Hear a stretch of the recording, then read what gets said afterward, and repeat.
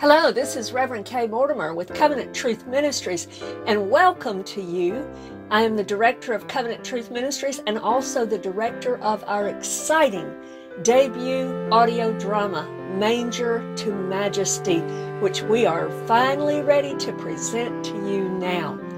We are so delighted you are here, and we believe you will enjoy this and be very blessed by it. So now let me introduce you to one of our main characters, Narrator Mary, and I will see you again at the end, and I'll have a little more information for you then. Hello, I'm Narrator Mary from Covenant Truth Ministries' exciting new audio drama, Manger to Majesty. This original story carries you on a fascinating journey through the pages of Scripture, exploring the life of Jesus Christ through the eyes of the one closest to Him, His mother. You'll be amazed as you hear what she hears, see what she sees, and feel what she feels. Manger to Majesty's all-volunteer cast and crew has worked tirelessly for months, some even playing a variety of roles, to bring you this compelling story. Join us for this inspiring tale as we see Jesus' story in a brand new way. My pleasure to present to you now, Manger to Majesty.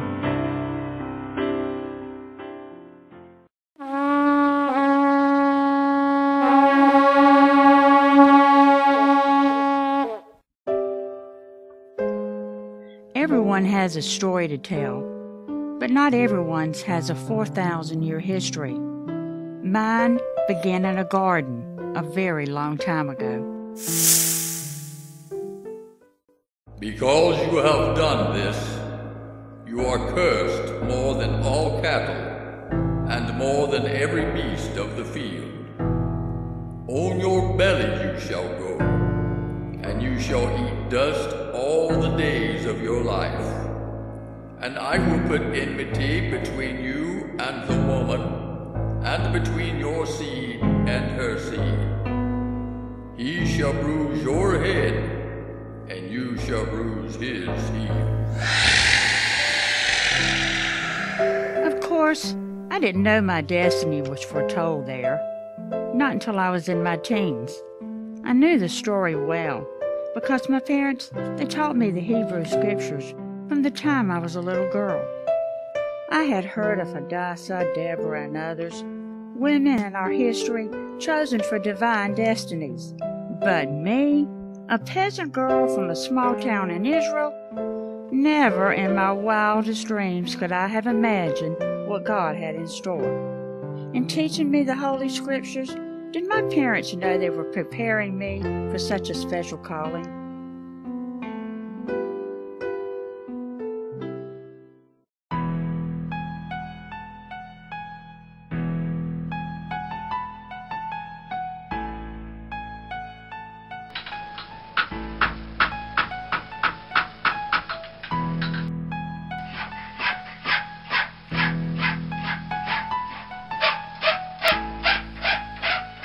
I was quite young when I met him for the first time.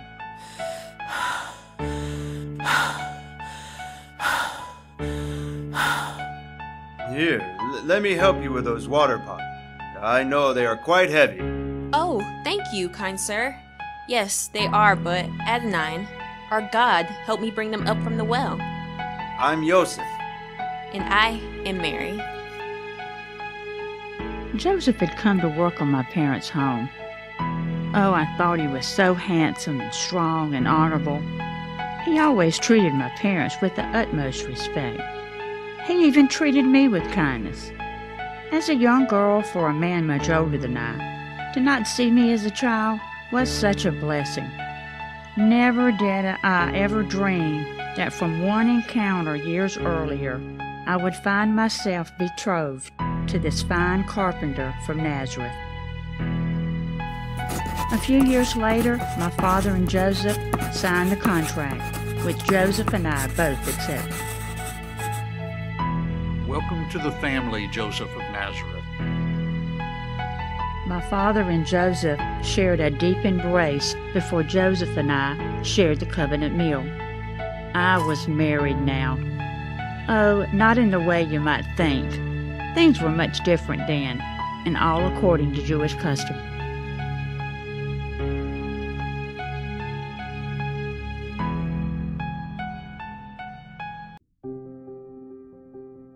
It won't be long now, Mary. You will make a lovely bride. Your father and I are so proud of you. Joseph will provide well for you, and you will be very happy. We have great peace about your union with him. He is a most honorable man. Of that, Mother, I'm certain, and I can't wait. It's so hard. Waiting, I mean. I remember my own days of waiting and hoping day after day, ever wondering if today would be the day, never knowing when my groom would rush in and catch me away. Oh, but longing for it. I know it's difficult, Mary, but the suspense will end one day soon, and your glorious wedding will come. You'll see. Now, Mary, remember to gather the fresh flowers for the supper table. I have some fruit. Papa will bring fresh nuts and figs. But don't spend too much time out here. I may need your help with other preparations. Yes, Mother. I'll join you shortly. Plans were well underway for our wedding celebration. Joseph had paid the bride price to my father before he left. I couldn't believe how much he gave, valuing me much higher than I ever imagined. Oh, my generous Joseph.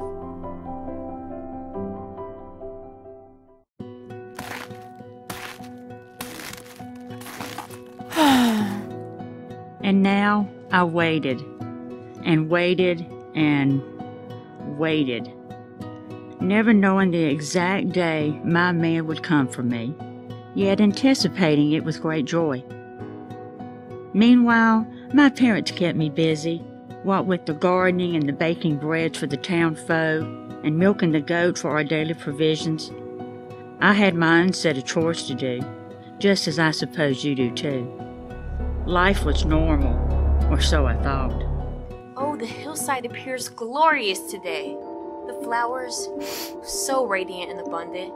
Rejoice, highly favored one. The Lord is with you. Blessed are you among women. Oh! Do not be afraid, Mary, for you have found favor with God. And behold, you will conceive in your womb and bring forth a son, and shall call his name Jesus. Oh! He will be great, and will be called the Son of the Highest. And the Lord God will give him the throne of his father David, and he will reign over the house of Jacob forever, and of his kingdom there will be no end. How can this be, since I'm a virgin? The Holy Spirit will come upon you, and the power of the Highest will overshadow you. Therefore also that Holy One who is to be born will be called the Son of God. Now indeed, Elizabeth, your cousin, has also conceived a son in her old age, and this is now the 6th month for her who was called barren. For with God nothing shall be impossible. Behold the maidservant of the Lord. Let it be according to your word.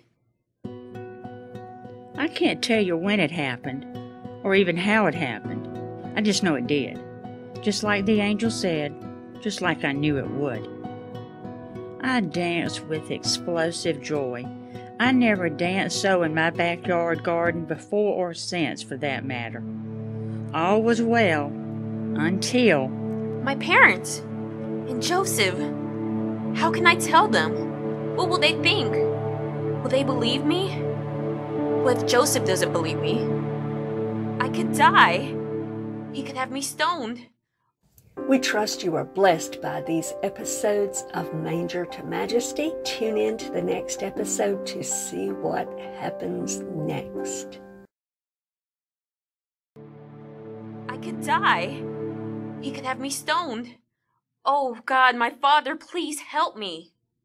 The words from the angel that moments earlier had brought ecstatic joy now made me shudder with dread. What was I going to do? Who could I tell? Pains of doubt and fear immediately gripped me. I knew they were trying to crush the words I had just heard from the angel. Or had I really heard them after all? Was it all a dream? How could I be sure? Ah, Elizabeth, my cousin. Yes, I must go to her. I must see if this is only a dream. She is a wise woman. Surely she will tell me what I should do. I must get to her right away. Talking my parents into that trip was not an easy task. So close to your wedding day, Mary? What about Joseph? What do we tell him if he comes for you? I heard all the questions, but I had no answers. I just knew what I must do. As I looked down to my lap, I knew I didn't have much time. My secret would not stay a secret for long. After much urging, my parents permitted me to travel with close neighbors who were heading for the Judean region as soon as the Feast of Dedication concluded. I kissed Papa and Mama, not knowing what reaction I would find when I returned, but praying for the strength to accept it, whatever it was. After a few days of travel, my companions neared the dusty streets where Zacharias and Elizabeth had lived for as long as I could remember. When was it? Yes, the last time I remembered seeing them was in the feast in Jerusalem. Zacharias had been chosen to burn incense. Something strange must have happened, though. I don't know what, but he wasn't himself after that. After the long journey, we finally arrived at my cousin's house in Judea. I climbed off the wagon and started up the path to my Elizabeth's home. How would she receive this startling news? Would she believe me? How could she believe me? Would her husband Zacharias have me stoned under the Torah? Oh, God of my fathers, I prayed again. Please help me. Zacharias, could you get the door while I put the bread into the oven out back? Elizabeth? Oh, Mary, blessed are you among women, and blessed is the fruit of your womb. But why is this granted to me, that the mother of my Lord should come to me? For as soon as your voice sounded in my ears, the baby leapt for joy in my womb. Oh, thank you, dear cousin. Blessed is she who believed, for there will be a fulfillment of those things which were told her from the Lord. Oh, when Elizabeth gently held my cheeks in her hands and looked intently in my eyes with those confirming words, it felt like the weight of the world lifted from me. That was exactly what I needed to hear. My soul magnifies the Lord, and my spirit has rejoiced in God my Savior. For he who has regarded the lowly state of his maidservant. For behold, henceforth, all generations will call me blessed. For he who is mighty has done great things for me, and holy is his name. And his mercy is on those who fear him from generation to generation. Blessed is she who believed. Oh, praise God for bringing his promised one. Zacharias prepared a room for me, while Elizabeth and I shared fresh fruit together, speaking of God's faithfulness. How did Elizabeth know? Who told her? I had no answers, only peace. After Elizabeth explained Zacharias' own encounter with the angel Gabriel and why he couldn't speak, the two of them reminded me of the scriptures and confirmed what I never would have imagined. Here it is. Zacharias found it from the scroll of Isaiah. Behold, a virgin shall conceive and bear a son, Dear Mary, you are that virgin. Me? Elizabeth? Yes, dear one. Zacharias showed me this one also. Look with me. Here from Moses' writing in the Torah. Back in Genesis, he wrote God's own words spoken in Eden. And I will put enmity between you and the woman, and between your seed and her seed. Dear cousin Mary, that woman is you. Me? This was written 4,000 years ago, dear Elizabeth. How could this be speaking of me? Remarkable, isn't it, sweet cousin? You are blessed among all women. What a privilege and honor has been bestowed upon you, my dear. I could hardly believe it. Me, a poor peasant girl from the small town of Nazareth? How could this girl, this young woman, spoken of centuries ago, be me? Yet, in my heart, somehow I knew it was true. The heaviness of my awesome destiny finally lifted from my weary shoulders, if only for that moment in time.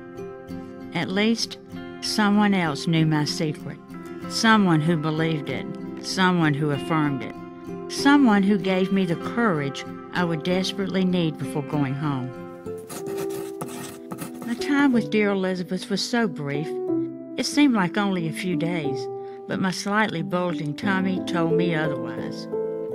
I knew that I must return home soon. Trusted friends of Zacharias had arranged to carry me with them as soon as Passover approached. What's this, dear Elizabeth? I know that I won't be able to see your son and mine grown up, but it is in my heart to honor the Messiah of our people, so I made a little something for him. Oh, Elizabeth, it's beautiful. What a thoughtful gift. I will make sure to wrap him in this soft fleece when he arrives. Thank you so much. Not just for this, but for everything. I so needed this time with you. It has been a joy to have you. Oh, and Zacharias wrote this for you also. Dear Mary, it is my prayer for you and our Messiah that Adonai bless you and keep you. May Adonai make his face shine upon you and be gracious to you. May Adonai lift his countenance upon you and give you all his great peace. Amen. He never tires of the beloved Aaronic blessing. May God grant it for you and for him, Mary. Thank you, Zacharias. I will cherish this blessing always.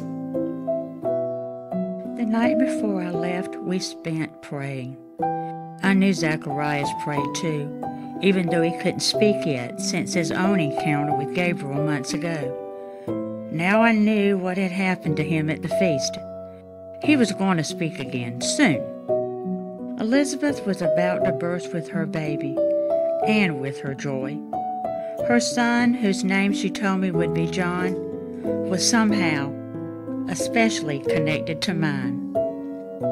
I hated to leave, but Elizabeth's sound words of wisdom and her bastion of strength gave me the faith I needed to return home and face my unknown.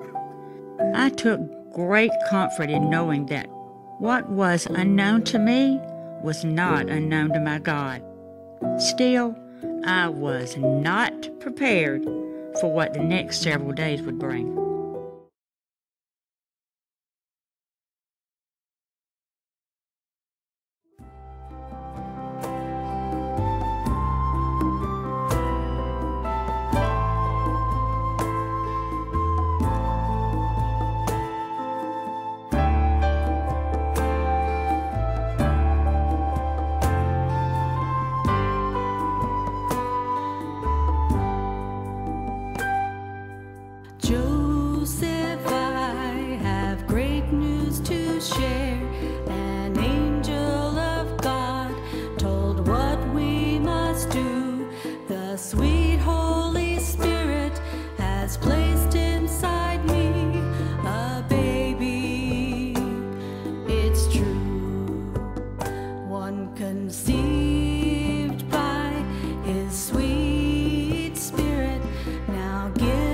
To me, now given to you, the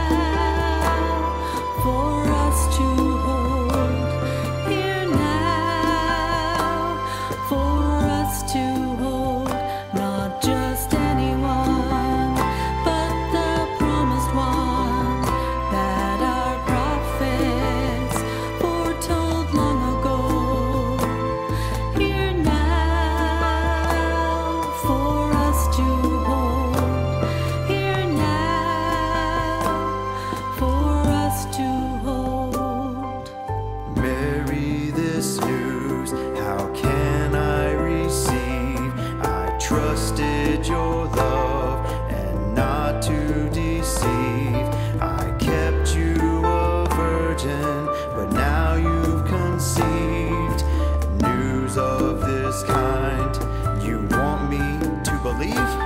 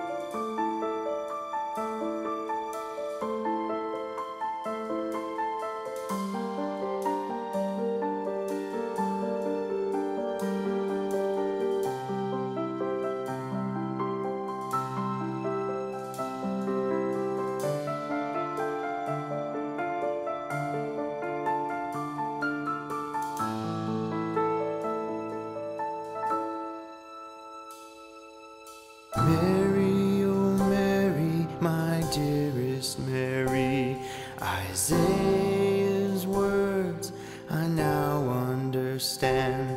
This baby you carry is not by man's hands. This baby you carry is not by man's hands. Isaiah's promised son is this man, and we are chosen for him. Yes, we are chosen for him by God's divine plan.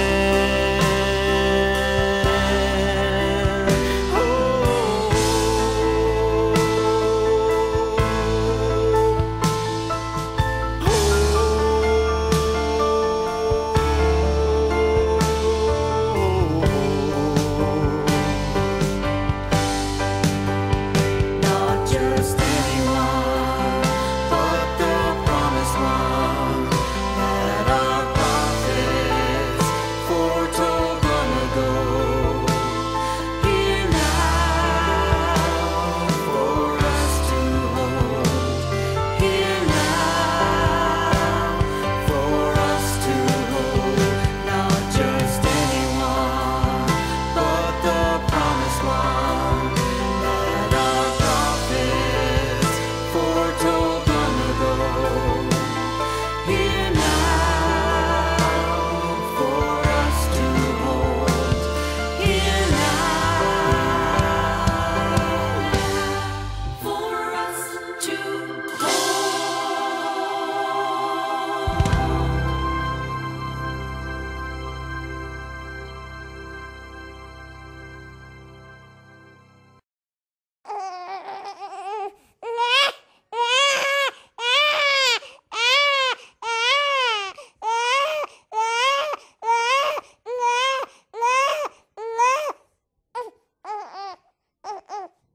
Here, Mary, I've laid the softest blankets for his bed in this stone manger. He'll be warm and able to rest here now. Thank you, sweet Joseph. Please, give me the blanket from Elizabeth. I'll swaddle him, then wrap him in her blanket. It'll keep him nice and warm tonight. Isn't he wonderful? Yes, he is. More glorious than I ever could have imagined. Just think, Mary, we are the very first to see our promised Messiah, the one our prophets have foretold since Moses. It's amazing and humbling. Yes, it is. Now that he's settled in, Why don't you get some rest also, Yes, I will. Thank you.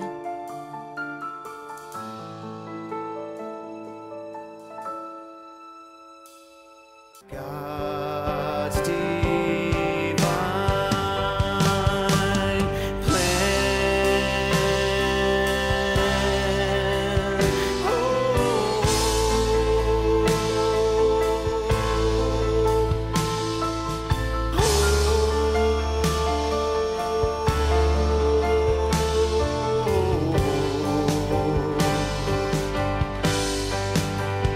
Not just anyone, but the promised one that our prophets foretold long ago. Here now for us to hold. Here now for us to hold. Not just anyone, but the promised one that our prophets foretold long ago. Here now for us to hold. Here now for us to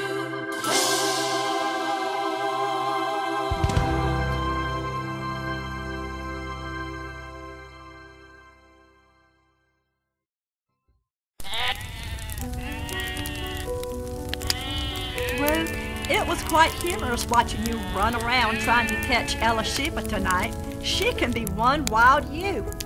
Just wait, Rachel.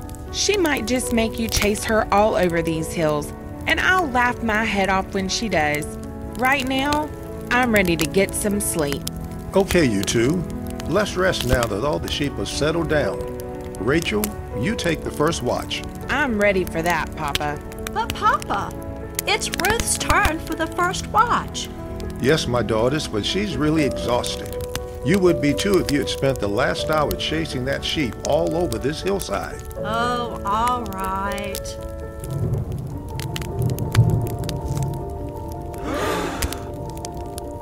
Do not be afraid, for behold, I bring you good tidings of great joy, which will be to all people. For there is born to you this day in the city of David a Savior, who is Christ the Lord. And this will be a sign to you. You will find a babe wrapped in swaddling cloths, lying in a manger.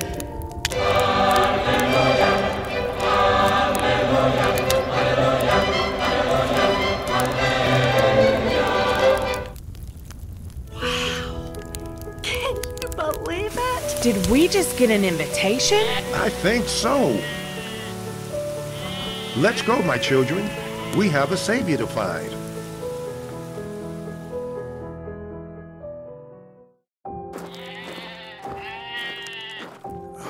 Who could that be traveling with sheep at this time of night? Shh, Mary, shh, shh. Please forgive us, kind sir. If you remember, we passed you on the road earlier. I am Eliel, and these are my daughters, Ruth and Rachel. We just witnessed an amazing sight while watching our flocks in the field. Yes, sir. You'll never believe it. We had to come right away. I don't understand. Who do you seek? Him, sir. The Savior we have waited for. The promised one. Then welcome, dear friends. My wife, Mary, and the Messiah, baby Jesus, are here. Friends, how'd you find us? The angel led us right here, sweet Mary. The directions were clear. The baby, lying in a manger and wrapped in swaddling clothes.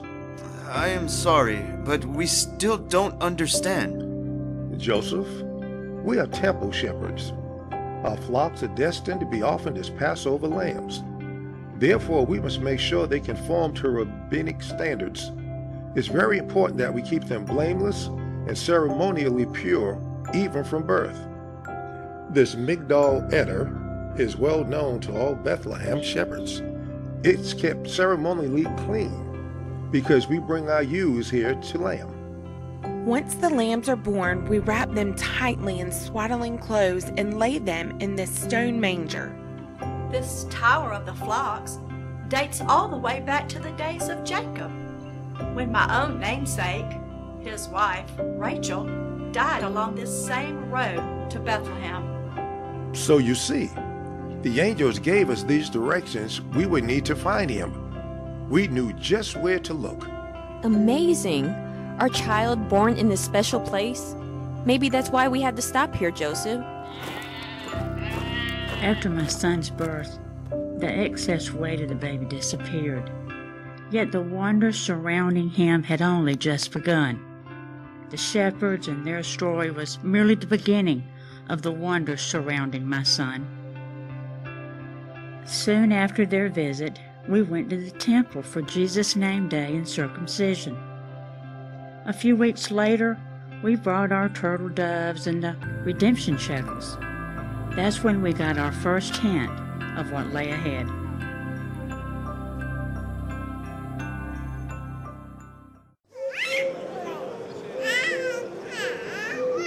When we arrived at the temple that day, an aged priest stood praying silently, but turned as he heard us climbing the 15 steps at the Nicanor gate. In a corner of the court of the women, Anna, an elderly widow, watched as the old priest headed our direction. I saw her eyes gleam, and excitement burst from her face, although I didn't understand why. 2 members of the Sanhedrin, one a famous rabbi in Israel, took note of the 2 old worshippers and drew close to us also. I knew it. The Lord told me this old servant of his, it would be today. Sir, my name is Simeon. The Lord made me a special promise years ago, and today it is now fulfilled. May I hold him? Lord, now you are letting your servant depart in peace, according to your word.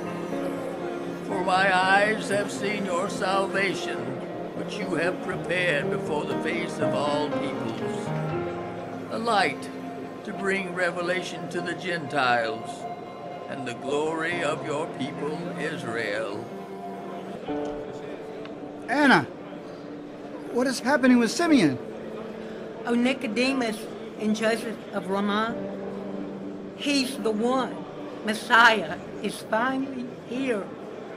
We prayed for the redemption for Israel so long, and he's finally here.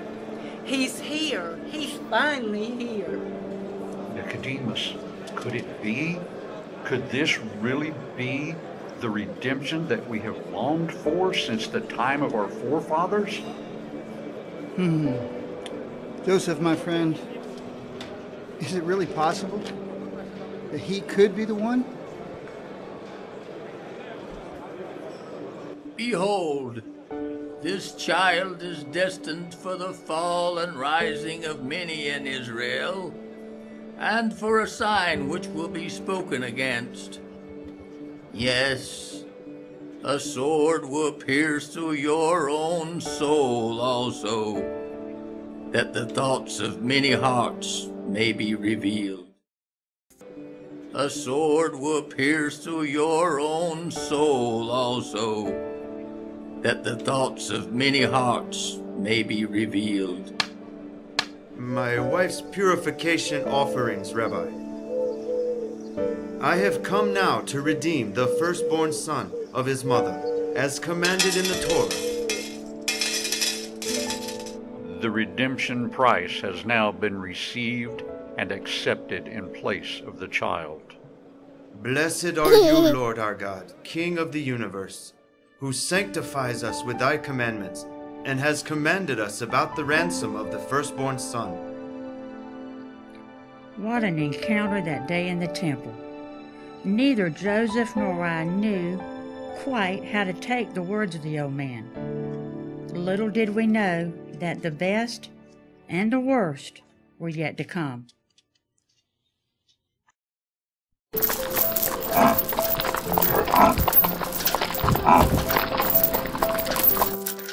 The next decade proved quite tumultuous. Magnificent visitors arrived one day, to our utter surprise, when Jesus was a mere toddler. They spoke of a Jew in their country's history, a famous man who served their kings with wisdom and honor and saved their ancestors.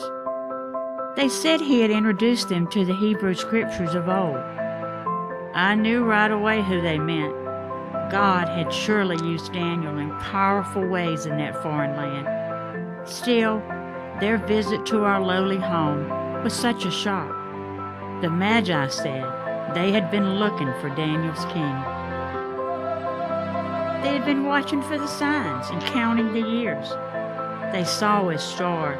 They knew he was here because of Daniel's prophecy and the words of the Transjordian seer from ancient times, all of which were recorded in our scriptures.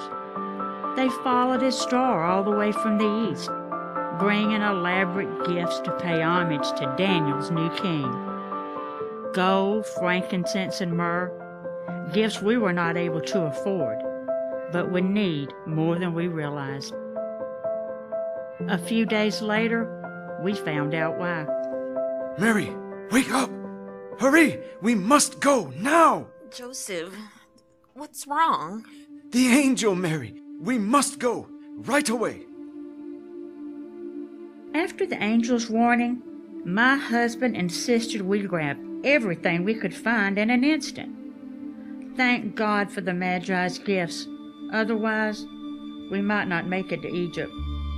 But as always, Adonai, our God, took care of every detail. We later learned of the terror inflicted on innocent babes from wicked King Herod that dreadful night. Hearing their screams in the distance caused me to hold my little one tightly as we fled for his life, thanking God for divine protection.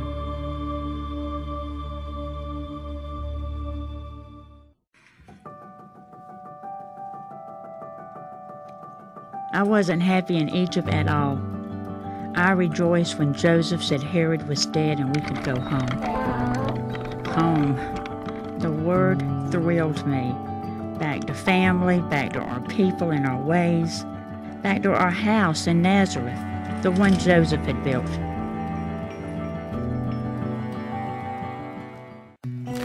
Joseph was such a good father. He and I trained young Jesus in the Torah, teaching him from the time he could form sentences to quote the sacred Hebrew scriptures. Joseph used every opportunity daily to quiz Jesus. The task wasn't hard at all because of Jesus' deep passion for his Father's words. Now Jesus, our beloved Shema. Hear, O Israel, the Lord of God, the Lord is one. And the Eshet Chayil, our ode to women. A woman of valor, who can find? She is far more precious than jewels.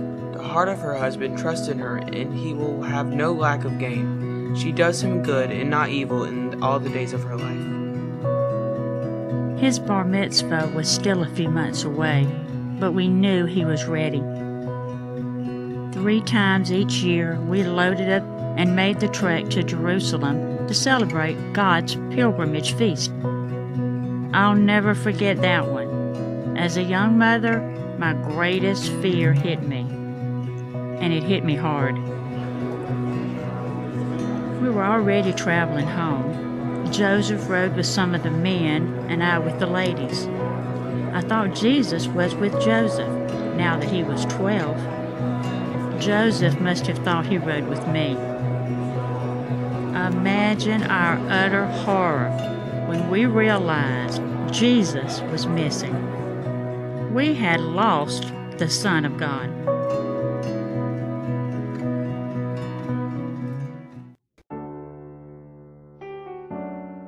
After the heart-wrenching trip back to Jerusalem to find our son, Joseph and I were amazed to discover him surrounded by noted scholars and rabbis, among them Nicodemus and Joseph of Ramah. Now, what would you say is the meaning of this passage from the Torah? These are the commandments, the statutes and the judgments, which the Lord your God has commanded to teach you, that you may observe them in the land which you are crossing over to possess, and that you may fear the Lord your God, to keep all of his statutes and his commandments, which I command you, you and your son and your grandson, all the days of your life, and that your days may be prolonged. Therefore hear, O Israel, the Lord our God, the Lord is one. And you shall love the Lord your God with all your heart, and with all your soul, and with all your strength. There is but one God, and besides him there is no other. Loving him with all that is within us, and loving our neighbors as ourselves, means more than all burnt offerings and sacrifices in our law. God, our Heavenly Father, set these commandments before us in order to bless us and to give us a good life here. He desires that we show his love and goodness to others, as they see how our God blesses us. It's been God's desire all along that we are all blessed, and it's his desire that we love him from a true and sincere heart, resulting in our obedience to his commandments. Thus, our beloved Shema. Joseph of Ramah, how do you think he can know so much? I mean, he has no formal schooling in the Torah as we do. Nicodemus, it is evident that he has studied well. Certainly a testament to his parents. They have prepared him well for his bar mitzvah. Son, why have you done this to us? Look, your father and I have sought you anxiously. Why did you seek me? Did you not know that I must be about my father's business? Noted scholars, honored rabbis, I must go now. Thank you for your time. May Adonai bless his people with peace. Shalom.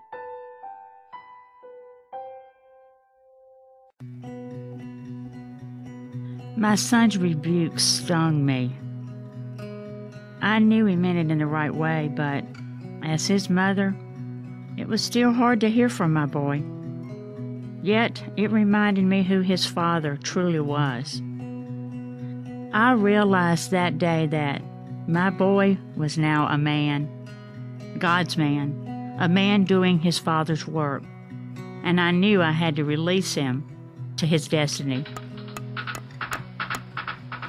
Joseph passed on the skill of carpentry to Jesus while I was busy raising his siblings. Yes, they had started coming, and we had a house full in just a few short years. We were a lively bunch. At the end of a tiring day, Joseph would tumble around with our brood, roughhousing, you might call it. It filled our house with laughter. Oh, there was typical sibling rivalry, especially toward Jesus. But we got through that. A woman full of valor, who can find? She is far more precious than jewels. The heart of her husband does safely trust in her, and he shall have no lack of gain. My favorite of all were the ancient blessings spoken over the children. Gather, my sons. May God make you like Ephraim and Manasseh. Come, my daughters. May God make you like Sarah, Rebekah, Rachel, and Leah, who built the house of Israel. See what I mean? How wonderful that our children knew they were blessed by Adonai and were reminded of it every week. A short time later, I suffered the loss of my best friend and faithful husband. As a Jewish woman, along with several children to raise, I knew my future was bleak. But my Jesus, the one I cradled many years earlier, would now care for me and his siblings. As the eldest son, he became the head of our home, working faithfully in Joseph's shop and providing for our every need.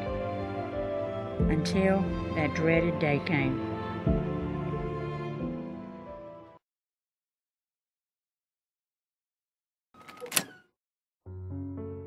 As I prepared our morning breakfast that day, my 30-year-old son entered the room.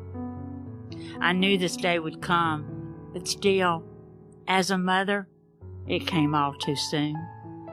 Seeing my son with his packed satchel over his shoulder and a rolled-up mat under his arm, told me all I needed to know. No, son. Not yet. Yes, dear mother. It is time. I will always love you. You know that. I will always love you, my son. May Adonai go with you everywhere you go. Seeing him leave our home that day, embarking on his own, was not easy to take. Even though I still had his brothers and his sisters near me, I would so miss him. It would not be the same, yet it had to be. I learned later of how Jesus' path intertwined with Elizabeth's son at the Jordan River. I so wish I could have seen it. Her son, John the Immerser, they called him, administered this divine mitzvah as a legitimate descendant of Aaron. Yet, John relinquished his right to a priesthood, and God bestowed on Jesus an eternal one, fulfilling David's prophetic words.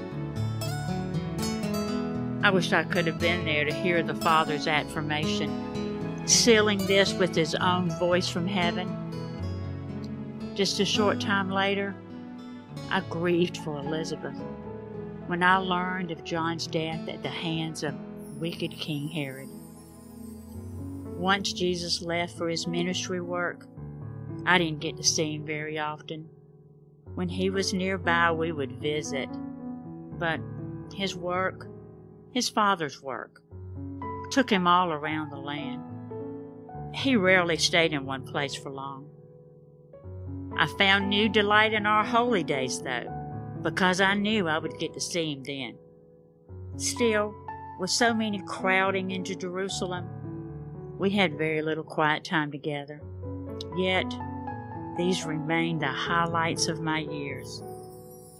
Although I never knew when he'd be close to home again, I always knew he'd be in Jerusalem for the feast, 3 times every year, just as the Torah required.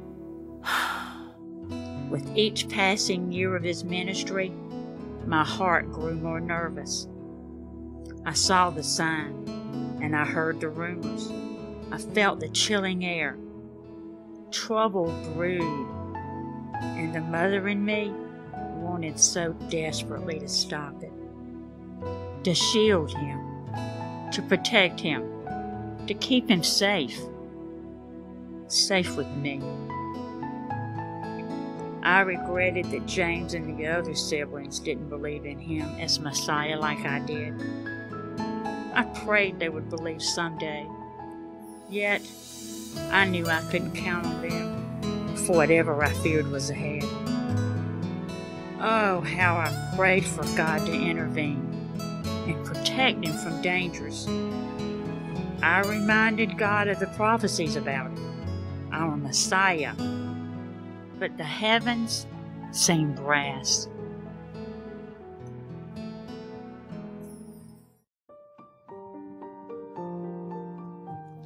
As Passover drew near, my son James, along with my other children, came with me to Jerusalem to stay with dear friends who always welcomed us. Soon after we arrived, our Passover celebrations were abruptly interrupted by one of Jesus' students, also named John, who was the son of Zebedee. Welcome, Mary, James. Here, I'll take your oatmeal bundle and place it with ours until first fruit's morn. Ezra and James can take these to the temple then. Thank you. I'll go check on the others outside and see if they need any help. You'll find Ezra probably in the fields out back, James. He'll be delighted to know that you've arrived. Dear Miriam, thank you for welcoming us. You're always so gracious to care for all of us each year. It's a joy to have you here. I miss Jesus being with you, though. What's it been now? 3 years? Yes, 3.5. I fear for him, Miriam. I hear the talk of the town, the leaders. They oppose him. I don't know what they might try to... There, Mary. Don't let your mind wander, my dear. We know he is Messiah. God will take care of him. You mustn't worry. Yes, you are right. I knew opposition continually grew against him. I knew he would be in Jerusalem for this feast. The human mother in me wished he would stay away, but the woman of God in me knew he must come. Still, as Passover grew closer, my concerns for my son intensified. John, what's wrong? Dear Mary, you must hurry. They've taken him. Here's your cloak. Hurry, I'll take care of the others. Oh, thank you, dear friend. God go with you, Mary.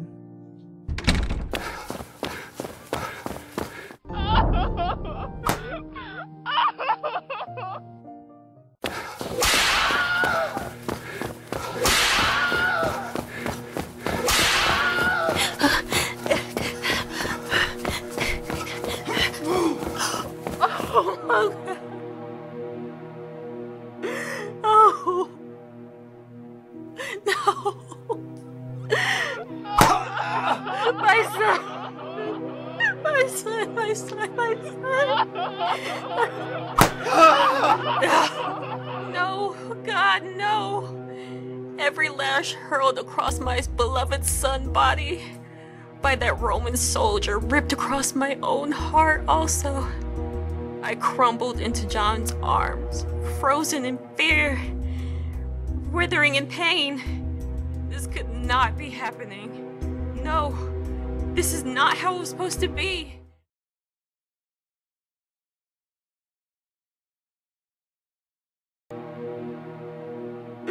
Oh, no. My son. My son, my son, my son. No, God, no. Every lash hurled across my beloved son body by that Roman soldier ripped across my own heart also. I crumbled into John's arms, frozen in fear, withering in pain. This could not be happening. No, this is not how it was supposed to be. How could God intend this? How could he allow it? It is enough. Untie him. When those cruel Romans released him and he crumpled into the ground, I crawled to him as close as I could get, mopping up his precious blood with my scarf. He was so badly beaten. I could barely stand to look at my own son. He looked like an innocent lamb being led to slaughter. Every inch of his body was now covered with blood. His skin was slashed open everywhere. I tried to clean his precious bloody back with my scarf. Had John not held me tightly, I would have fainted. As the soldier approached, John pulled me away. Get up, you criminal. I felt totally numb, frozen in fear. How could this be God's will? I just couldn't accept it. I wouldn't accept it. It made no sense. God, where are you?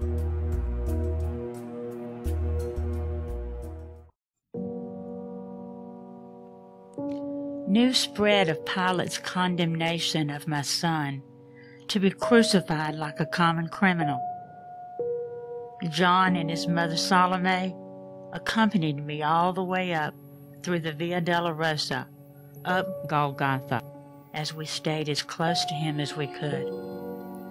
Mary of Magdala, one of Jesus' most devoted followers, along with some other women, joined us at the foot of the cross. Ah! Ah! Ah! No! No! He was so badly bruised and scarred, I barely recognized him.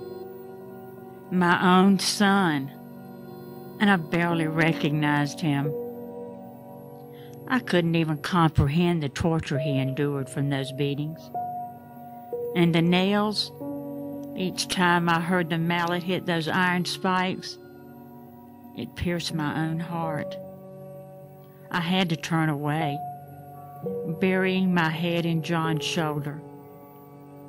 I wanted to yank Jesus off the cross and cradle him again in my arms.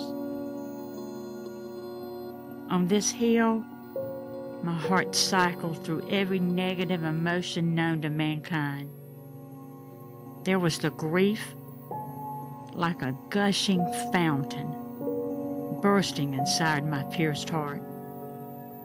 And there was the anger, reddening my cheeks as I watched ruthless Romans torment and mock him without mercy. And there was the fear and the doubt, flooding my mind and heart, spilling from my mouth in whispered prayers. And of course, there was the denial. This could not be part of any redemption plan. Surely, he would jump off that cross at any moment in victory and destroy these evildoers. But he didn't. God, what's happening? Do you not see this? Will you not act? How could you allow my son, your own son, to endure such? Have you abandoned him? Oh, God, why won't you answer me?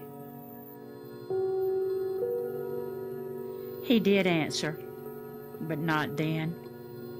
It was later, much later, and only after things got worse, much worse.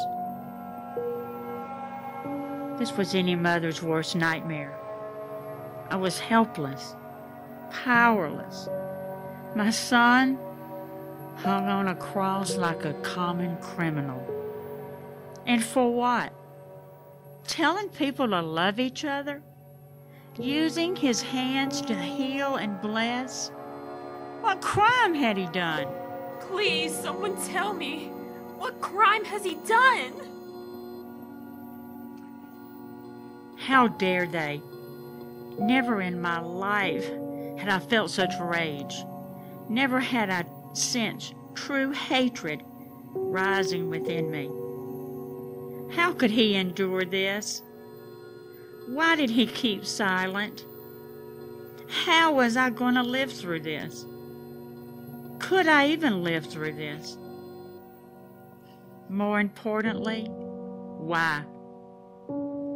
This was our promised Savior, our promised King, Yeshua, Jesus, Messiah.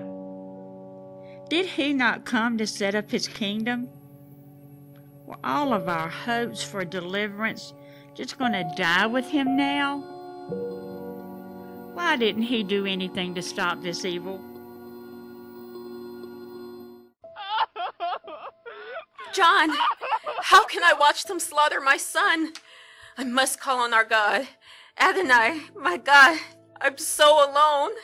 I've missed Joseph every day since he's been gone, but never as much as today. I need his strong arms to hold me. How can I get through this? Oh God of my fathers, please don't take Jesus away too. Please, no. Father, forgive them, for they know not what they do. Woman, behold your son. John, behold your mother.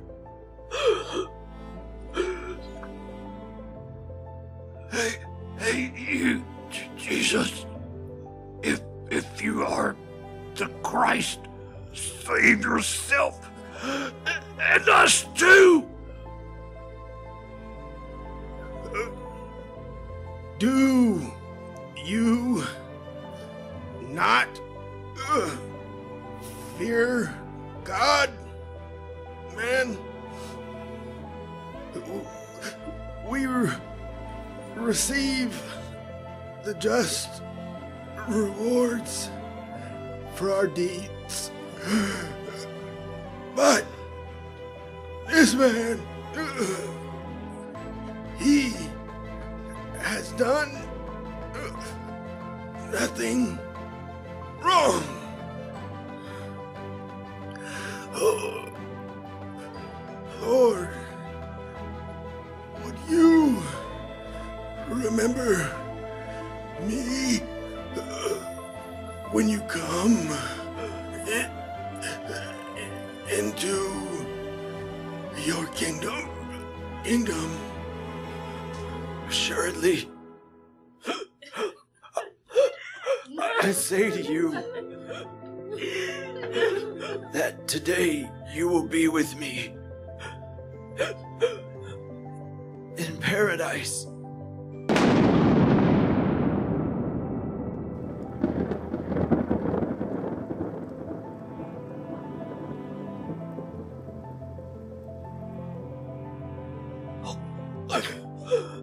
Eloi!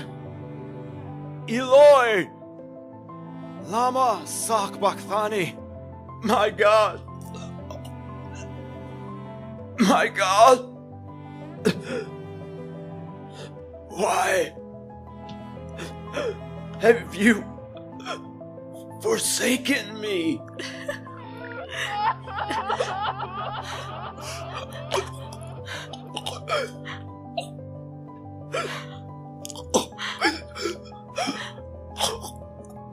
I thirst.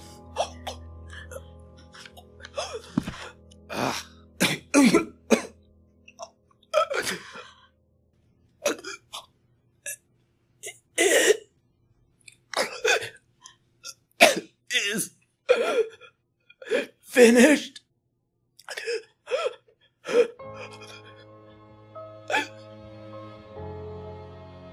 Father,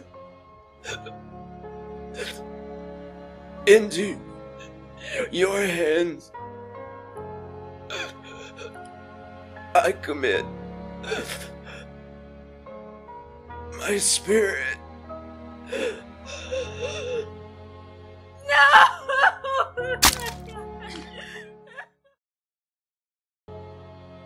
Father,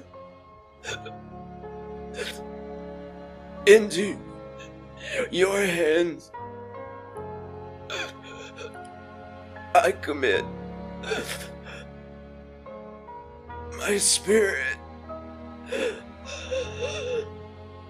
No!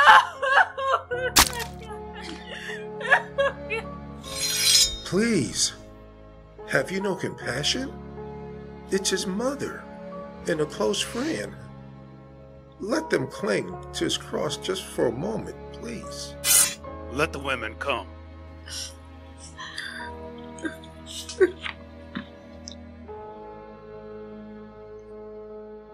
My heart shattered in that moment. As the blood and water poured from his side, I felt it pouring onto me, but I didn't care. That Roman blade had pierced my own heart and soul. As I held my son's legs and wiped them with my scarf, the old man's words from many years earlier rang out in my mind.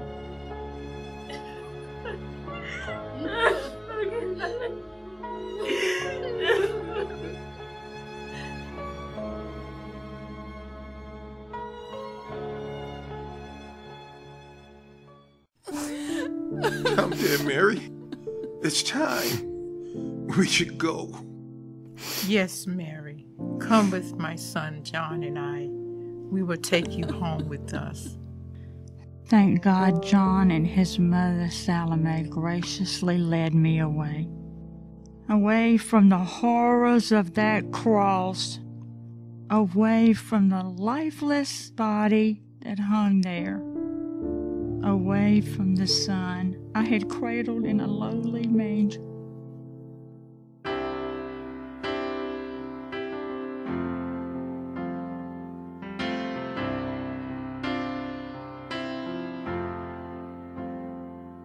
So hard to hear you crying, time is standing still. The one she rocked to sleep at night, bleeding on a hill. Forgiveness and sacrifice, she wishes it was her.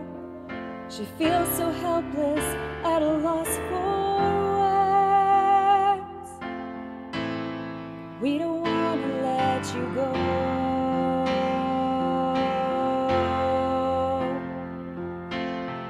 Little lamb, Lamb of God, hanging on a tree, dying for our victory. Little lamb, Lamb of God, no longer ours to hold. Lamb of God, little Lamb of God. You brought us all together, made us who we are, gave us everlasting love, bright and morning star. In the mirror of your eyes, I was not ashamed. It's now that I recognize I'll never be the same. We don't want to let you go.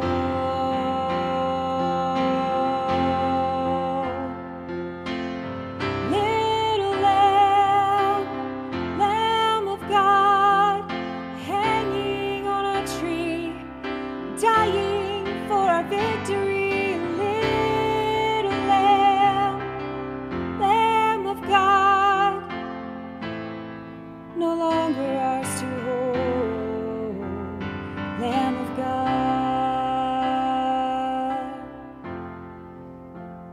little Lamb of God.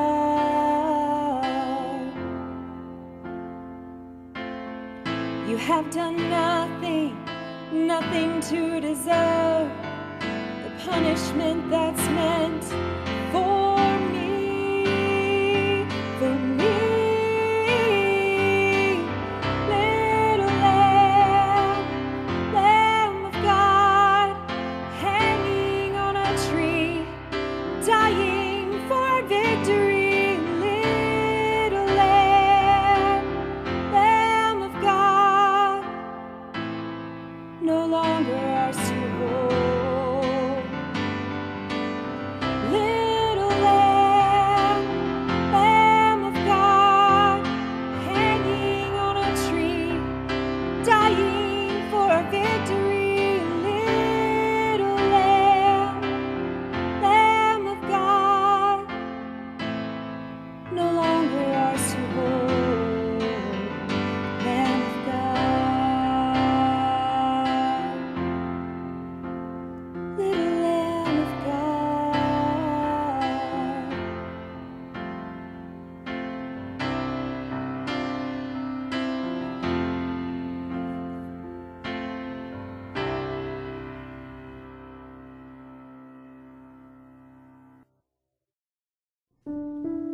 Well, Nicodemus, I'm glad it fell on us to care for his body, and that Adonai favored us before Pilate.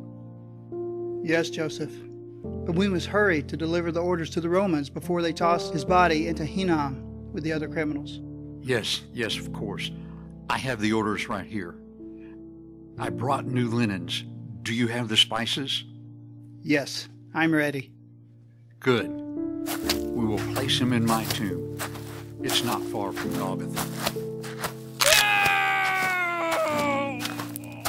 Toss them in Hinnom with all the rest. Wait, this one doesn't go to Hinnom. Take him down. He goes with these men. You know we have a follower, don't you, Nicodemus? Yes, I saw her. Oh, how she loved him too. Here, help me spread the linen out here. Of course. There, the last of his anointing. Help me just a moment so I can lay his talith around him. Can you lift his shoulders slightly? Certainly. Then I'll wrap the sudarian around his head. Now, let us wrap him in the linen cloth, and then we will pray.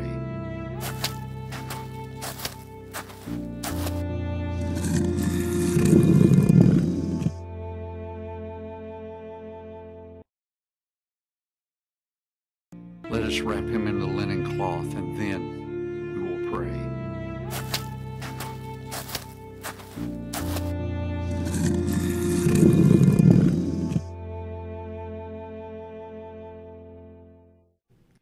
Before long, we arrived at John and his mother Salome's home.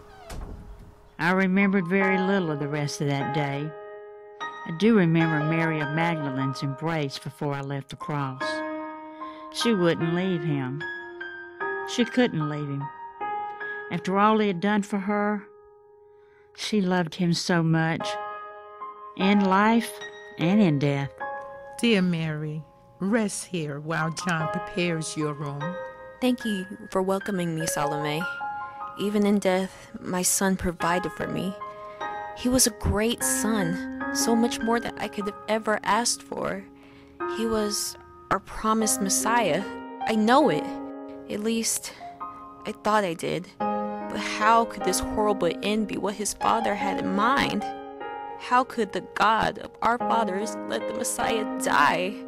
I just don't understand. Such questions are impossible for us to answer, my dear. We must trust in the God of Abraham, Isaac, and Jacob. He will right all wrongs. There, in Salome's tight embrace, tears gushed from me like a cascading waterfall, propelled by a mighty current in its full force. The high feast days were upon us, with unleavened bread set to begin in just a couple of hours. John made sure I was as comfortable as possible in the Jerusalem home where we stayed for the festival. Salome kept a close eye on me, even though preparations for the meal were well underway.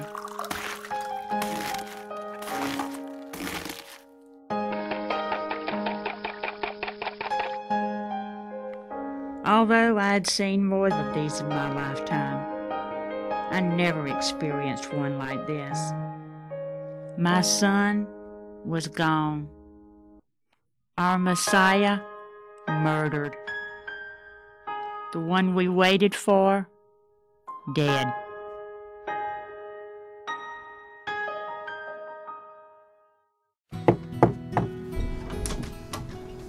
Come in, Mary of Magdala. Shalom to you. Shalom to you as well, dear Salome.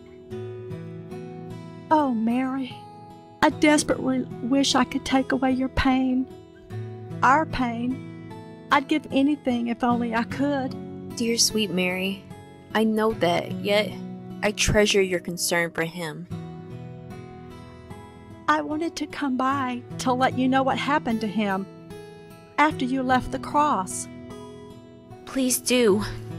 2 men, both of the Sanhedrin, who were followers of Jesus, although secretly, came with orders from Pilate.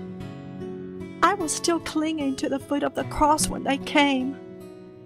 Mary, I watched them. I followed them the whole time.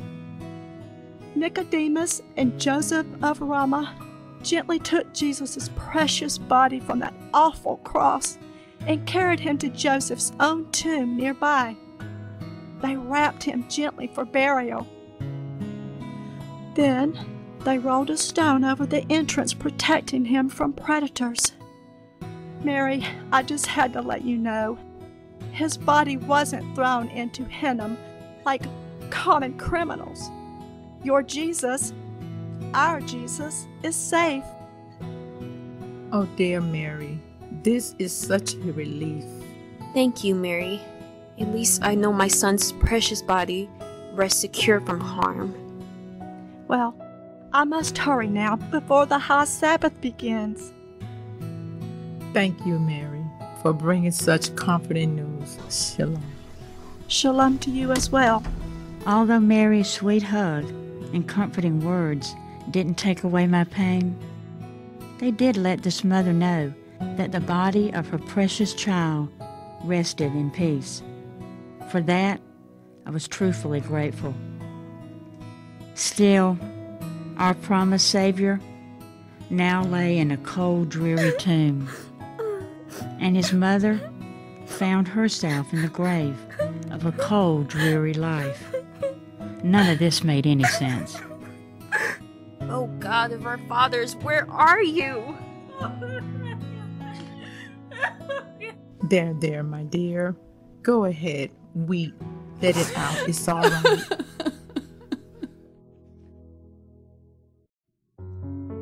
This holy day was the most solemn I'd ever knew. Sadness loomed over us like a thick cloud, robbing us of the joy that Sabbath of unleavened bread had always brought before.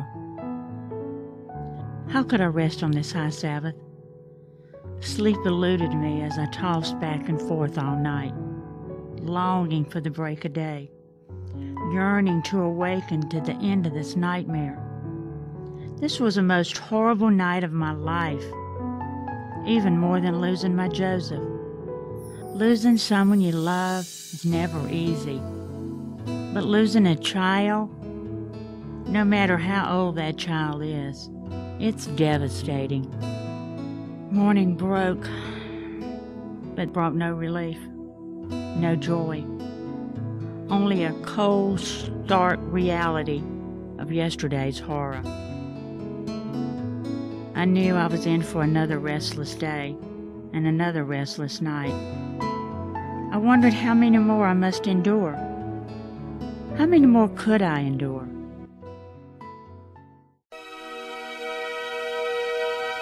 Why is the darling of heaven lying there dead in a stone-cold tomb on earth, Gabriel?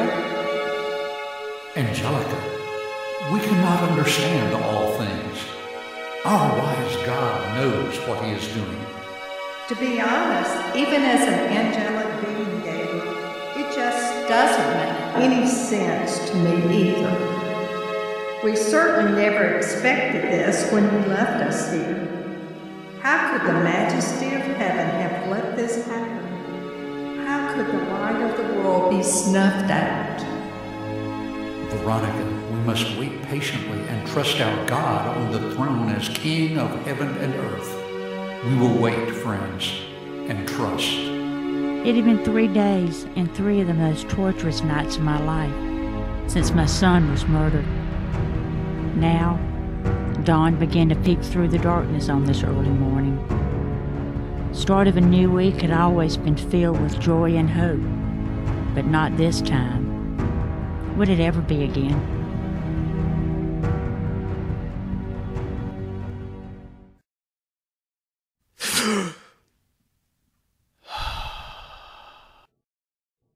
Look, Angelica, Veronica, he's breathing again.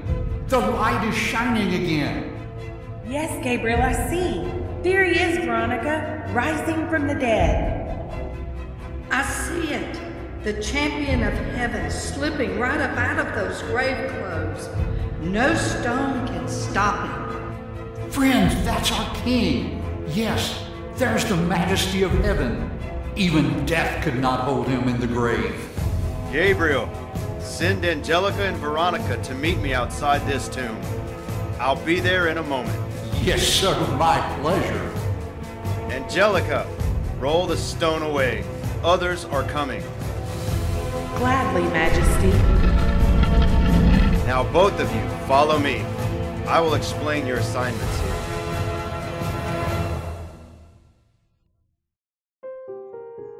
As light replaced more and more of the darkness of the sky, John prepared to carry our first fruits over to the temple, as the Torah required.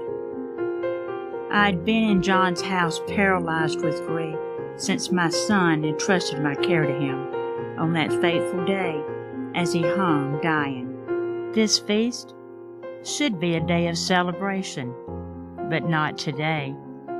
Would it ever be again? Unknown to me at the time, sweet Mary of Magdala was on her way to the tomb to anoint Jesus' body. We would soon find out what happened when she arrived. No. No. Please, God, no. Where's the stone? What's happened to my Lord? I don't know what to do. Peter and John, they'll know what to do. I must get to them right away. Before John could carry our own utensil, we heard a knock on the door.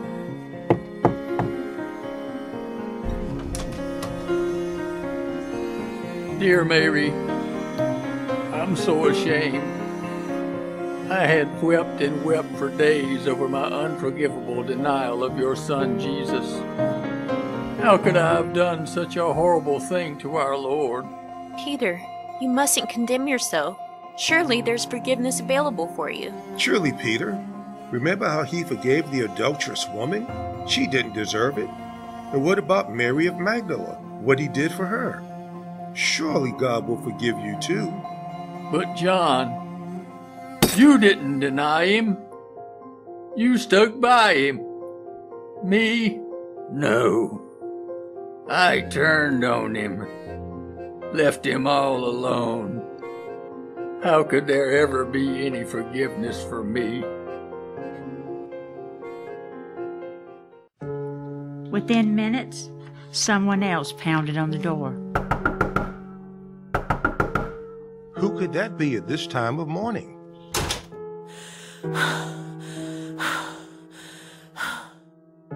Peter!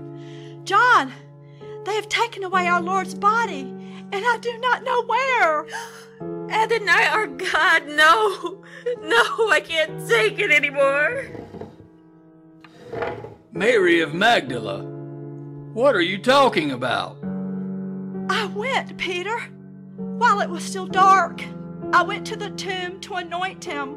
When I got there, the stone was rolled away. Oh, Peter, I don't know what to do now. I didn't mean to upset you, dear Mary. I didn't know where else to go.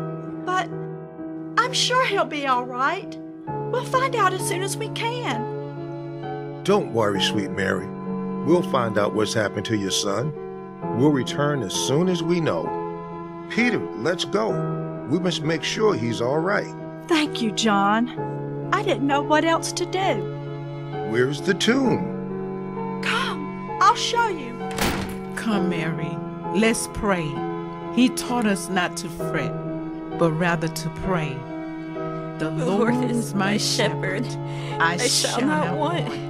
He makes me to lie down in green pastures. He leads me beside the still waters. He restores my soul.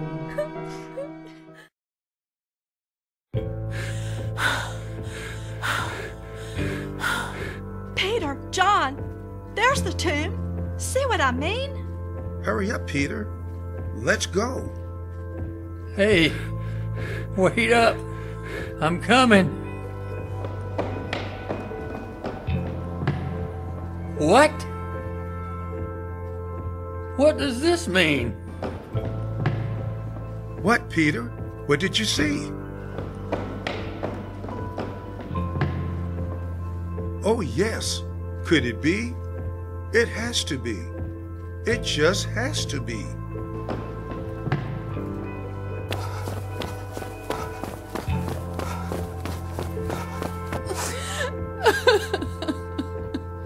Woman, why are you weeping? Because they have taken away my Lord, and I do not know where they have laid him. Please, kind sir, if you have carried him away, please tell me where you've laid him, and I will take care of him. Mary. Oh, teacher. Do not cling to me, for I have not yet ascended to my Father. But go to my brethren and say to them, I am ascending to my Father and your Father, and to my God and your God. Yes, Master. Tell them all, including Peter, to meet me. Of course, Rabbi.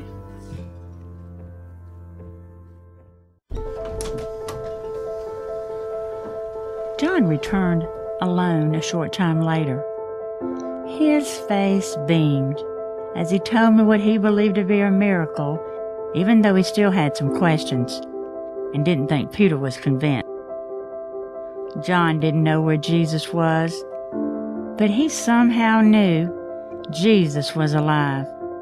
His words and his face comforted me. But was it too good to be true?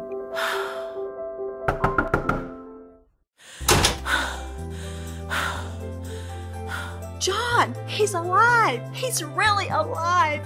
You left the tomb too soon. I saw him. Mary of Magdala, you what? Yes, John, he was there. He spoke to me, called my name. That voice, I'd know that voice anywhere. He said that you and the other disciples, including Peter, are to meet him. Could this be true? Was it possible? The gleam in Mary's eyes told me it must be. I knew her. She had walked with Jesus now for quite some time and was so devoted to him. She was the one who stayed with him at the cross, almost like his keeper, a shomer, my people might say. Still, I could barely believe this news. After the word from Gabriel nearly 34 years ago, prophesying of my own miracle too, why was my faith so small? I knew God could do impossible things, and yet I was struggling to believe. But somehow I just knew, though I couldn't explain it. I wanted so much to see him, to touch him. Mary of Magdala said she couldn't touch him, but I hoped that when I saw him I could. To hug my son again, oh, the thought filled me with excitement. At that moment, though, I would have settled for just seeing him, hearing his wonderful voice, looking into his tender eyes. Explosive joy flooded my soul at the very thought of it.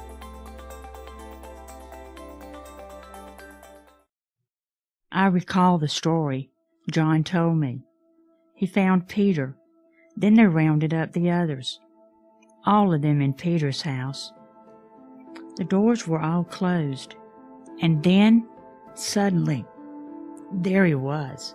He just appeared, talking with them, comforting them, rebuking them for their lack of faith, encouraging them to believe in him. Then, just as suddenly, he was gone. Hearing their stories only made my longing to see him grow more intense. I soon got my wish. Mother. Oh, Jesus! How I've dreamed of this day! Pure ecstasy engulfed me. I held him. My heart leapt for joy. My son, the Savior of the world, now lives again. Jesus' siblings got to see him too, and now they believed in him, finally realizing he's the promised Messiah for our people and for the whole world. All of us became interwoven with the disciples of the Lord's work from then on. 2 of my sons, James and Jude, wrote books about him, and God saw fit to include them in the Holy Scriptures. My James also became a great leader in the Jerusalem Church of our Lord. The thought stunned me. Our Lord. Then I realized no longer did I see him as my baby. Though I would always be his mother, now he was my Lord. Found the greatest honor of my life by serving him alongside the others. They became like family to us, and they filled in so many holes about my Jesus through their stories about his life. I was able to relive it, at least in my imagination. Feeding 5,000, walking on water, raising the dead and healing the sick. Like Malachi prophesied, Jesus was amazing. After his resurrection, I saw him some, but not as much as I would have liked. Next thing I knew, Peter and John told me more news after coming home from the mount. They talked of this awe-inspiring cloud that engulfed him, lifting him up and away. They said we were all to tarry to Jerusalem, waiting for what Jesus called the promise of the Father. Shabbat, or Pentecost you might call it, was fast approaching in just 10 days. We went to the upper room to focus and pray. Day after day, we prayed and waited as we counted the Omer in anticipation, waiting on this next thing Jesus promised.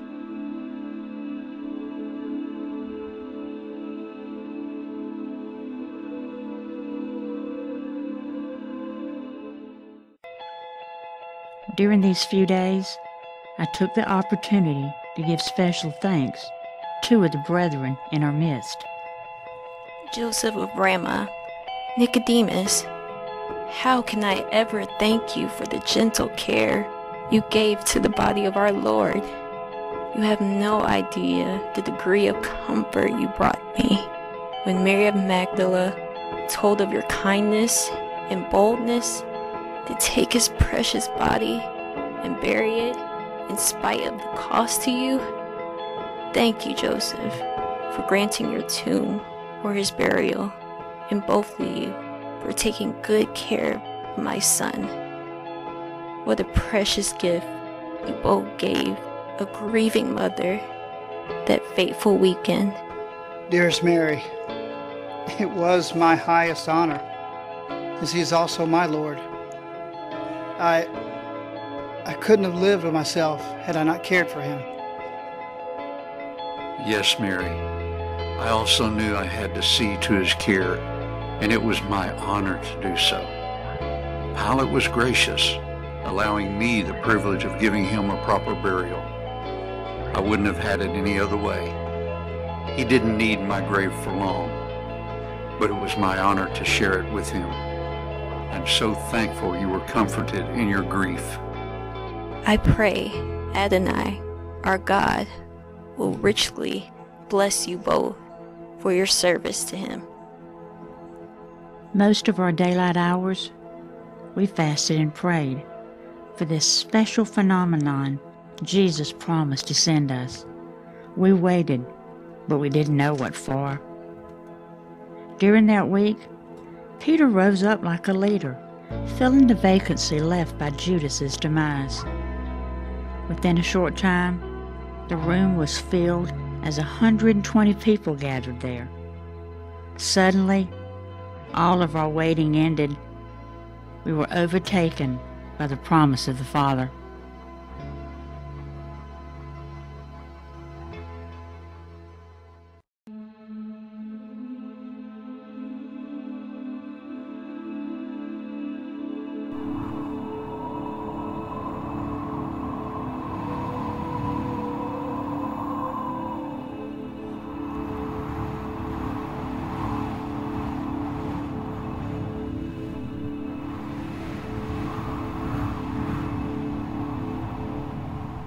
What an explosive day it was.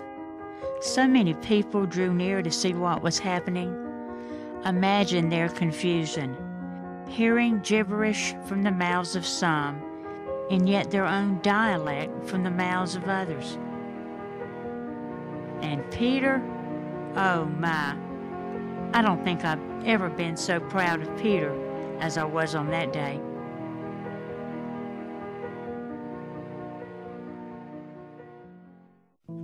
These men are drunk. They're so drunk they're spewing gibberish, and it's only the 3rd hour of the day. Men of Judea, let this be known to you, and heed my words.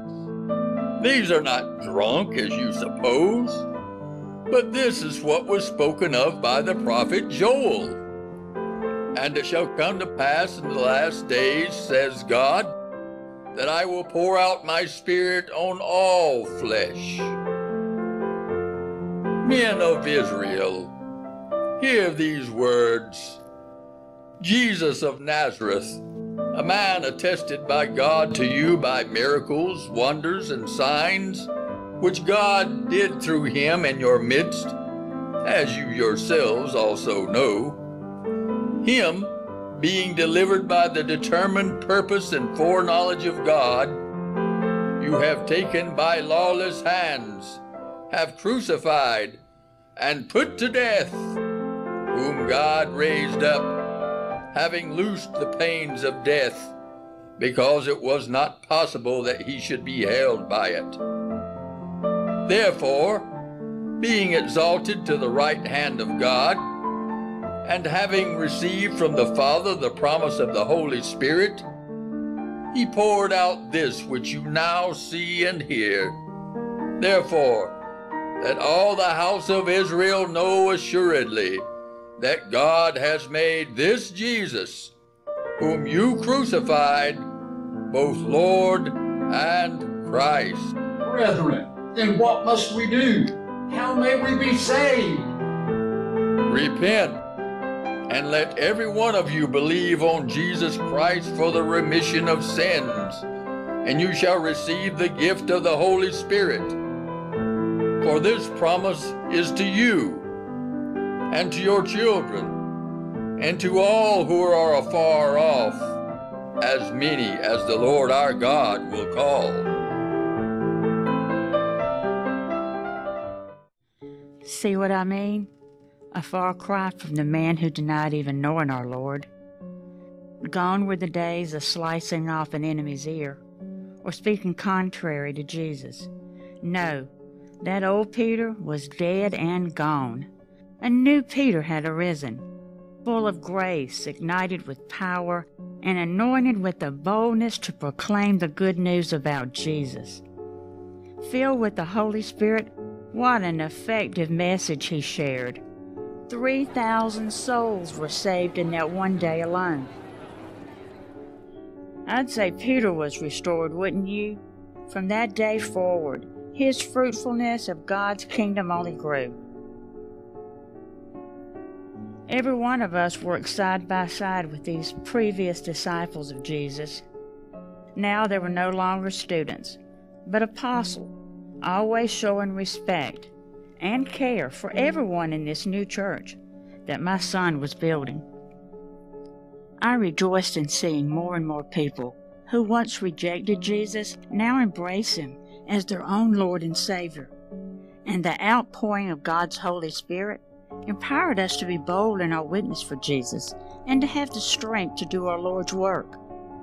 This Holy Spirit transformed prior cowards into men and women willing to give their very lives for the name of Jesus Christ. Many of them were martyred within a short period of time, including James, the dear brother of John. As had always been in my life, Sabbath again became the highlight of my week, shared now with my new and enlarged family. Praised are you, Adonai our God, King of the universe, who brings forth bread from the earth. Praised are you, Adonai our God, King of the universe, who creates the fruit of the vine. Over the next months and years, I counted it all an honor to pour into this growing church all the wisdom, love, and help that I could possibly give.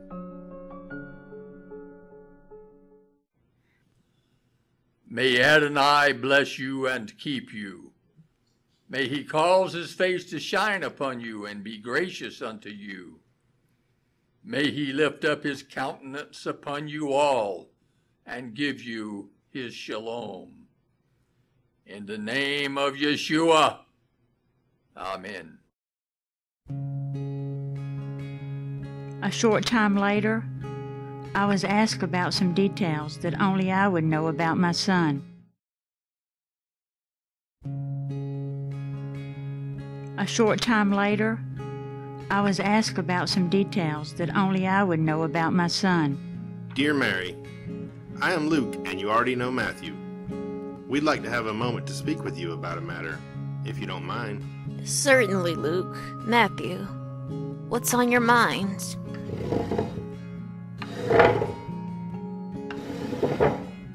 Mary, I sense a need to write to Theophilus a thorough account about our Jesus. Even as high government official, he seems to believe but has some question about the veracity of what he has heard about our Lord.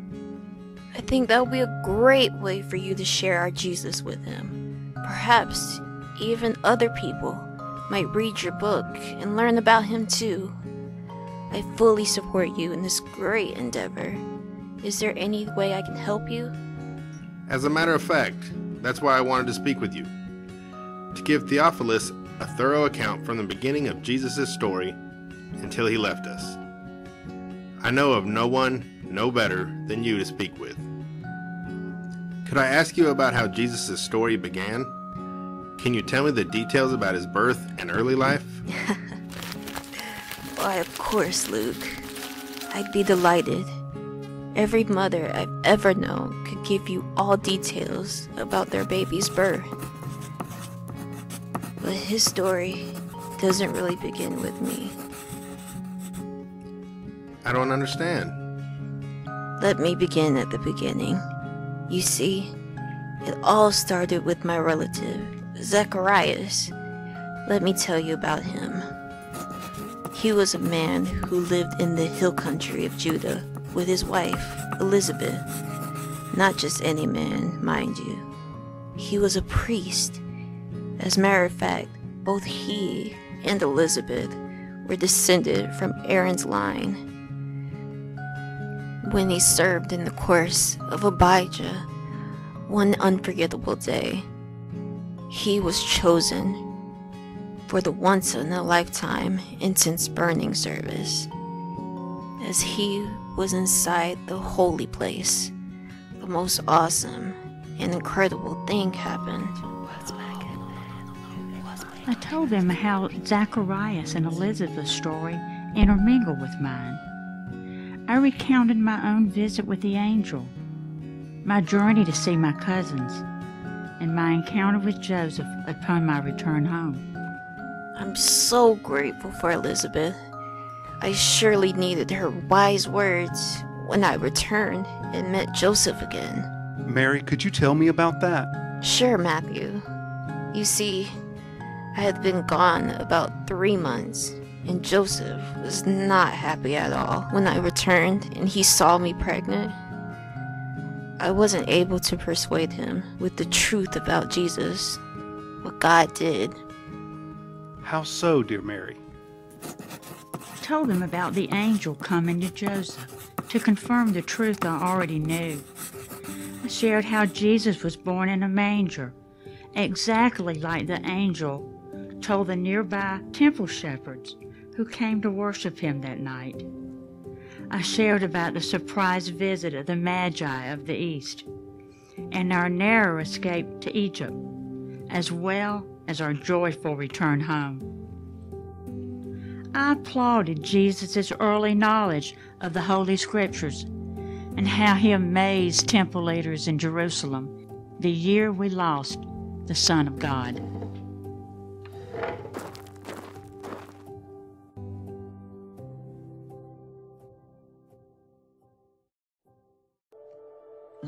The next several years brought tremendous growth, as many more people came to know Jesus as their own Lord and Savior. We welcomed them all, each and every one.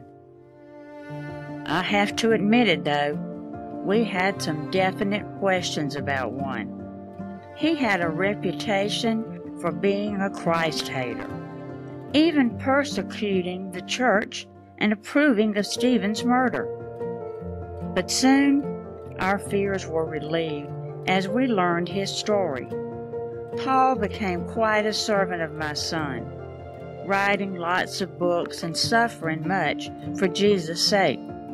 What a powerful testimony that God would even forgive and save a murderer. Over time, we all helped each other learn the whole story of my son, Jesus, the man who changed all our lives forever. God used it magnificently too.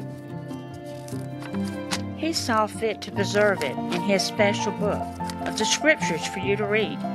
That way, you will also know the truth in your day, just as we did in ours. The truth of a loving God, willing to give His own Son so that you and I could have a relationship with Him. I can just imagine what kept Jesus going to Golgotha that fateful day. Seeing our faces, yours and mine, the faces of James, John, Peter, Mary of Magdala, your face too, and all the millions born since that time, each one. You see, we are all the ones for whom He willingly died.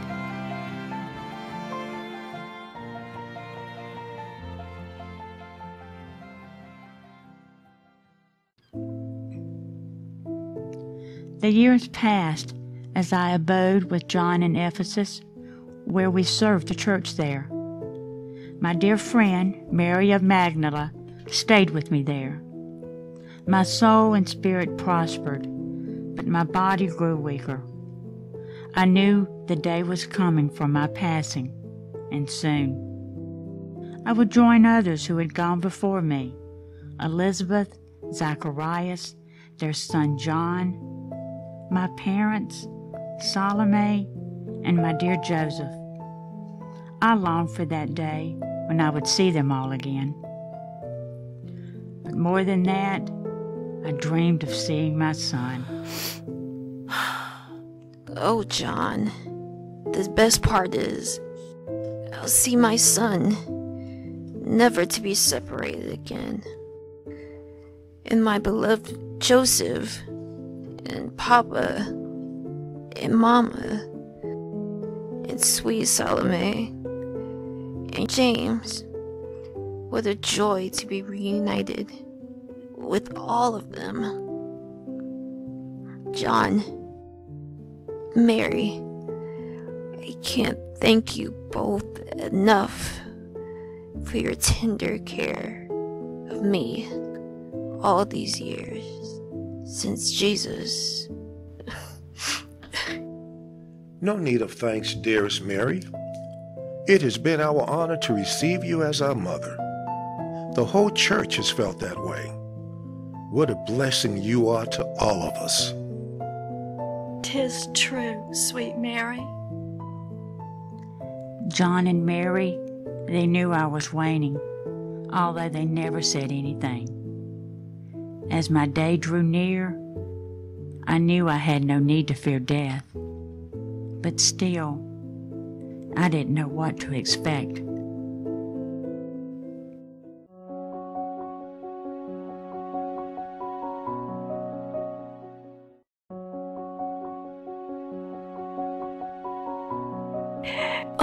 Oh, John, there he is.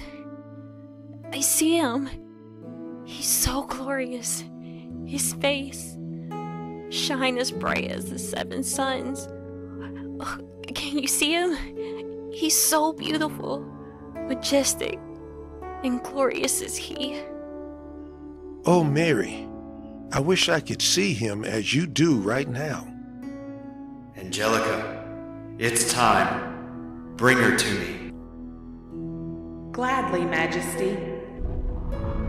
Mary, look. He's standing up. He's sending an angel. Oh, John, he's calling for me. Tell the others, John and Mary.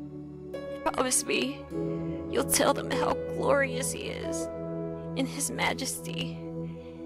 Tell them all. Oh, Mary, this is a place of great beauty. My son, my Lord, our Lord, is glorious. His face, I see it. He's coming, John. He's coming for me. Tell the others how glorious.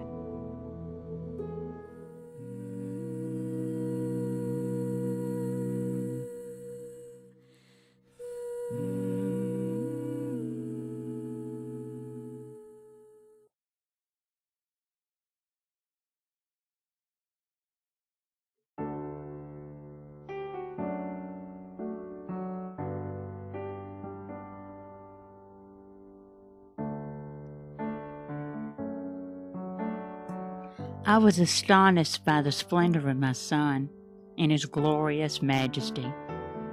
He was so much more beautiful than I ever could have dreamed. And this place, oh, the glories I saw, beauty beyond any description. I could hardly believe my eyes. He came running for me, and I ran to him. He flung me around over and over as we cried and laughed together. My heart was so full, I could hardly contain myself. When he finally set me down again, I had to bow and kiss his beautiful scarred feet, until he raised me up, that is. Come, dear mother, I'm thrilled to present you to the Father in heaven. And there's a few more that want to see you too. Joseph, Mother, Papa, Elizabeth, Zacharias, Salome, James.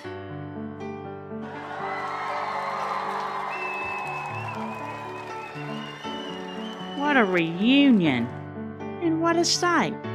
My son, from a lowly manger, now exalted to the highest throne in the universe.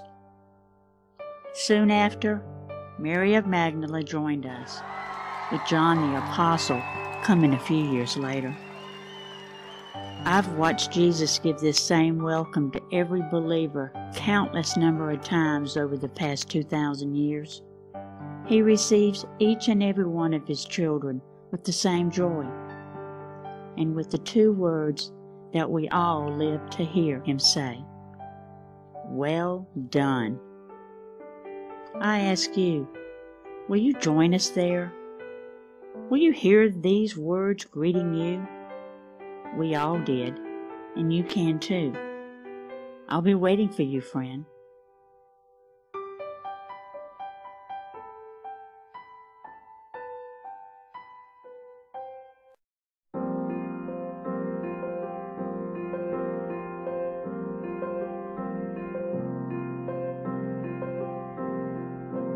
Once I kissed you as my babe. Now I see you clothed in majesty. Once I lay you in a bed of stone. Now you sit on the highest throne. Oh, I called you my precious son. Now I worship you, the Holy One. Once I lay you in a dark, cold tomb. Now you light our heavenly home. To see you now, my heart bursts with joy.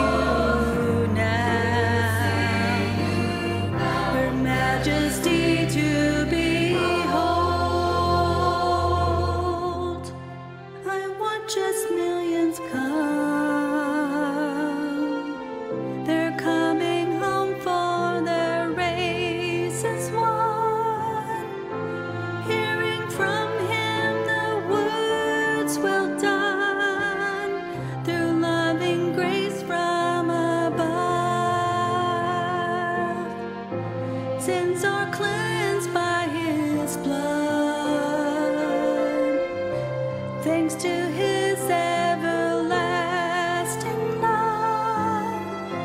Now all pain and sorrow's gone, eternal life is our song. To see